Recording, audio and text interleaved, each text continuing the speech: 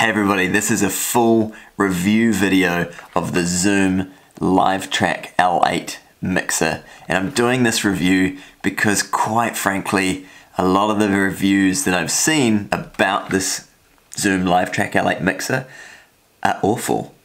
So let's hope I can bring some useful information to you, and we're going to start with two things that I think you need to know if you're considering buying this or if you already have it, in terms of what does work and doesn't work with this mixer.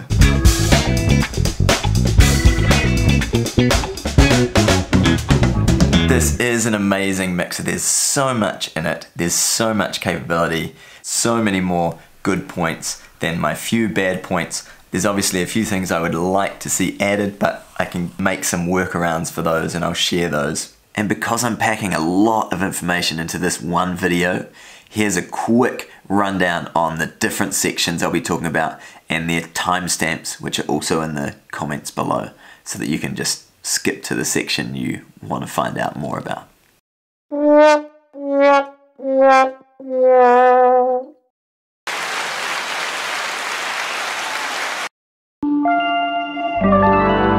The first thing you need to know is that these headphone outputs, all four of them, work perfectly well if you're using a jack-to-jack lead. However, they do not work if you're using a jack to XLR.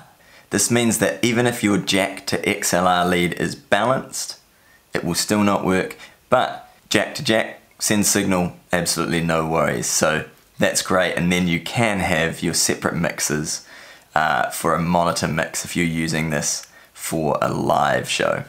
The second thing I think you should know is that tracks 7 and 8 are shared. So on track 7 you can either have the line input, the USB input if you're linked up to a computer or a USB source, or you can have the sound pads. You cannot run them at the same time. Track 8 works in the same way.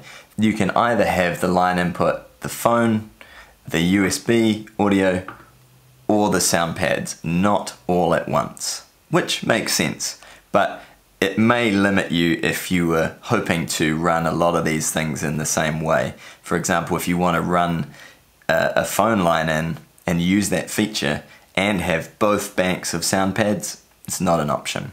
So you probably should know that.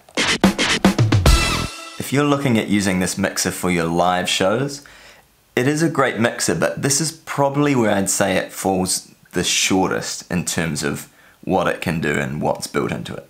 The reason I say that is simply because there's no EQ on the master output of any sort. And if you're like me, you've probably all done a gig where there's just one frequency that really sticks out, and if you could just at least take something in that area out, you know that the sound that the public are hearing would just be so much nicer. There's no option to do that on the Zoom LiveTrak L-8. If you got the Zoom LiveTrak L-12, there is sweepable mids here that there's not on the L-8, but you'd have to take out that frequency on every individual channel. So the way to get around that is you could buy an external, graphic EQ and have that running out from the master outputs into a graphic EQ and then out to your speakers, and that would solve the problem, which is something I'm considering doing because of how strong the recording options are for live shows with this mixer. I know I'm starting with the negative points for this as a live show mixer, as your gigging mixer, but the other thing I would have loved to see is compression of some sort. It helps your sound be a little bit more punchy, and the quality of what everybody's used to hearing these days is really, it's getting higher and higher. So perhaps if you're running something like the Voice Live 3, there's compression on your guitar and vocals if you have it turned on. So maybe it's not so important, but it would have been a nice touch, I think, to add into the Zoom L-8. It's very intuitive. You simply select the channel that you want to work with. You've obviously got your gain settings up the top, and you will get these LEDs lighting up to give you an indication of how much signal you're sending, as well as a signal light that flashes and will show red if you're too loud. So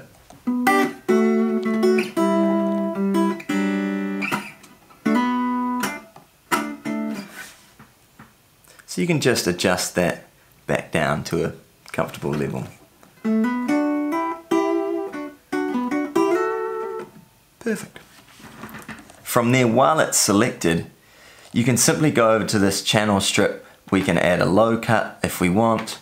We can tweak the EQ. We can also pan this either left or right if you're actually creating a stereo mix rather than the mono mix that a lot of us typically run. You can also adjust the effect on that channel that's getting sent to the effects return, how much of that signal is becoming part of it. And we should talk about the effects on the LiveTrak L-8. I quite like them. There's a good option. Hall 1, Hall 2. Room, there's a plate reverb, there is a delay, a chorus, and 2 little vocal combinations which sound like a combination of delay and reverbs, as you'd expect, put in together. I think they're really pretty good overall. It's enough to give a bit of love to your guitar and your vocal and have you sounding nice, so it's not just this dry, harsh sound. So great, tick that box, I like them. If we head back to the mixer screen, we simply select whether we want the master, and then all of these faders are going to relate to the master mix, which is coming out our 2 XLR front of house speakers.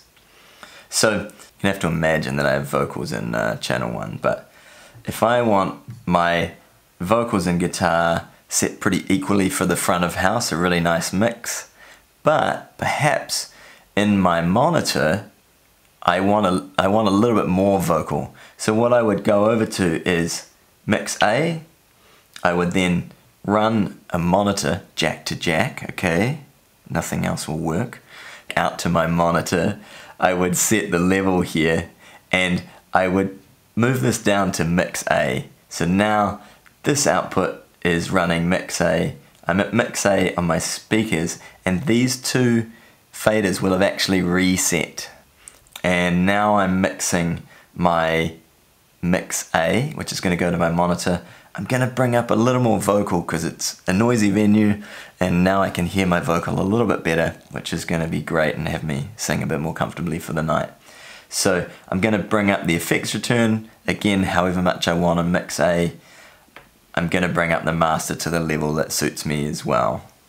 If I click back to the master mix, these are now irrelevant and you'll see the little lights lighting up. To change once you switch mixes, you have to bring the fader down to where it was before and then it will adjust from there, which makes sense. You're bringing it back to exactly the level it was, and once it reaches that, it knows that, yeah, okay, you want to adjust it. Rather than if we switched and I turned all effects return off and then I switched back to the master, suddenly the effect's gone. No, it doesn't happen. It remembers your mix. Awesome. Good job, little Zoom mixer. Pat, pat, pat.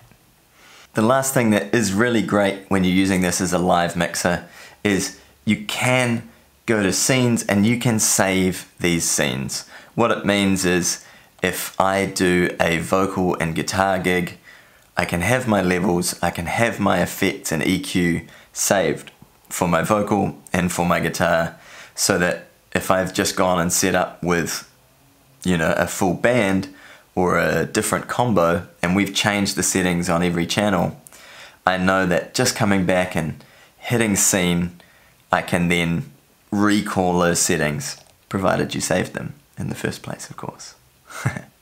To save a scene, it's as simple as getting all your levels set where you want with effects and EQ on the individual channels, clicking the number of the button for the scene you'd like to save or recall. We're going to click 1, we're going to go up to save, push this little button, ta-da, it's done. Let's test if it works just so you can see it in action. On this channel too, let's roll off all the effects. Let's just do that so it's simple to watch. And now we will go scene 1, recall. Let's see what happens. Okay, the effects, totally back there, ready to go, which is super handy because you're gonna have your favorite settings. Recording at your gigs onto the SD card. Let's talk about that. This is super simple, super intuitive, super easy, and you get a great result. You have two kind of main options here. You can record just the master output, which includes the reverb, and it includes your mix of how you're sounding on the night, essentially. And that's a stereo track wave file that's outputted, ready to go. The downside is, if there's something bad in your mix that night, then maybe your guitarist just sticks out and he's too loud. Well, the good news is, you can, if you want, record the master as a stereo file. You can also record individual channels as you go. And the beauty of this is the recording on the individual channels is only after the gain and before the effects or the EQ or the panning. So you get just the raw track to then edit in a DAW in your software as much as you want to get a beautiful sound. And there's one thing that I love that this mixer does. If I want to capture the sound of my live performance and I'm singing at a mic right here, often there's no real sound of the room. So what you can do is set up another mic, provided you have a spare channel on your desk. You can set another mic, you can press record, you can leave this fader completely down, and you can mute that channel. Now, it's still going to record this individual track with our mic that might be out in the room. It could just be lying on the floor, to be honest. But it captures a little bit of the vibe of the venue, the space that we're in. And then when we come to mix later, we can put just a little bit of that in that helps us feel like we're in the environment that we recorded in. Obviously, if you don't want to do this, you don't have to. When you're recording live at a show, this doesn't affect at all your performance. There's no noticeable lag or change in the signal, the output. You can play your gig just as normal. It's all recording and being stored to the SD card in the background. And all you do to start recording is you hit this record button, it'll light up red, you hit play, and all of the tracks that you have read are now recording anything that's going in there. You can pause this by pressing play again. Otherwise, if you want to stop it completely, hit enter, and that is your recording saved. So in this example, I will have 1, 2, 3, 4, 5, 6 mono wave files. I will also have a stereo wave file of the master output, which is the mix from your live show. If you go to the play mode on the individual channels, so they're all lit up green, you can then play those back and these faders will still mix levels, will still change the effects return overall. So you can either have headphones on or going out to your main speakers, but for a sound check, how good is it to be able to record a song with the band and then maybe just play back the whole thing and either listen in cans or have one of your bandmates stand at the front of house and be like, whoa, you are singing way too loud. And you can just adjust it. If you've got too much reverb, you can obviously pull that down or go into the individual channels and say, whoa, that is a lot of reverb. I'm gonna turn that down. That was a little bit hectic. I've gone into the settings and changed it to be 48 kilohertz. There's a whole lot behind the scenes that you can actually tweak and adjust. So if you want to record at 44.1, you can do that. Zoom is great on some of these details behind the scenes. To get this set up as an audio interface, you will need to download the Zoom driver first and install that, restart your computer, and then you're good to go. Plugged into the computer, we can record tracks 1, 2, 3, 4, 5, and 6 all as individual tracks. We can record 7 and 8, but they are shared. And what this means is if you want to hear the output, let's say you've just got a click track that you're recording to, you want to put down a guitar part, you will need to set track 7 to the USB as your main stereo output. This is how it's rigged up. Otherwise you'll hear nothing. So I really look at it as I've kind of got 6 inputs. I can, if I was recording, quite happily record 7 and 8 without hearing anything back from the computer. I can just listen to the mix on the Zoom, which works great. But it's something you probably should know.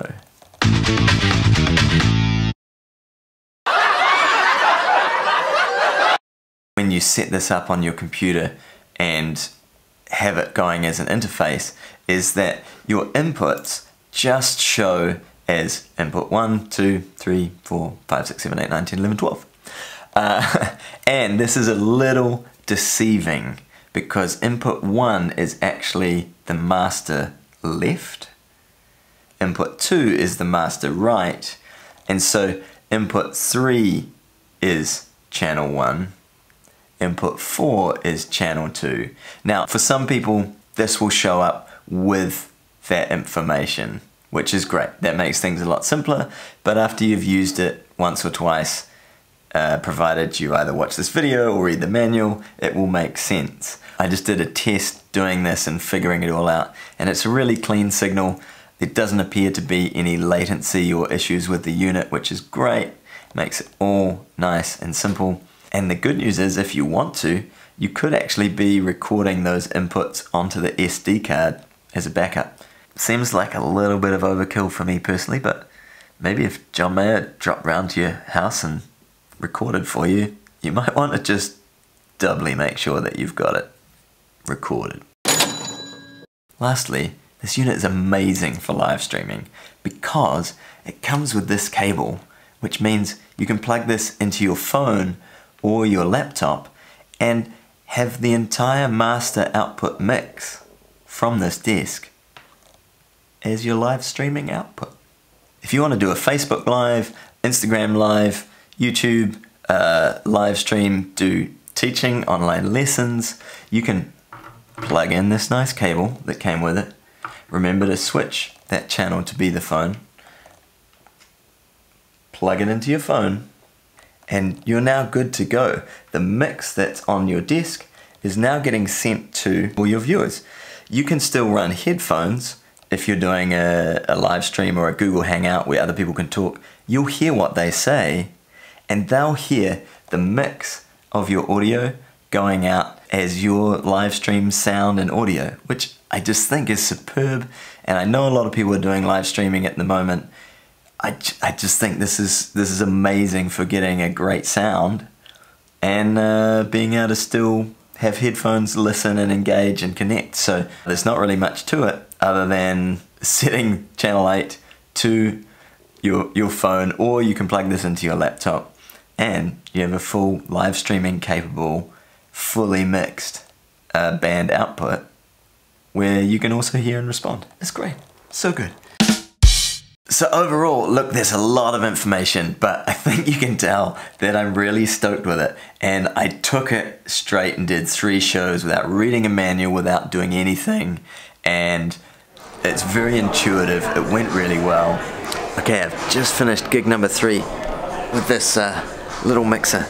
And I really like it. I've learnt things as I've gone on, but there's a lot to it packed into this unit for a pretty reasonable price, I think, given what you're getting. So I hope some of you have fun with it. For some of you, you're already using it. Maybe you learnt some more things that are a little bit useful for your live shows, or tweaks or adjustments that you can do. For some of you that are thinking of getting it, hopefully this helps you understand whether it actually is going to be useful to you or whether maybe something else is better instead.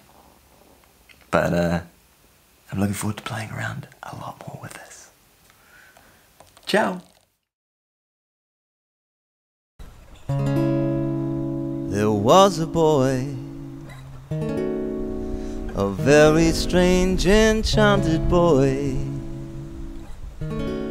They say he traveled very far, very far.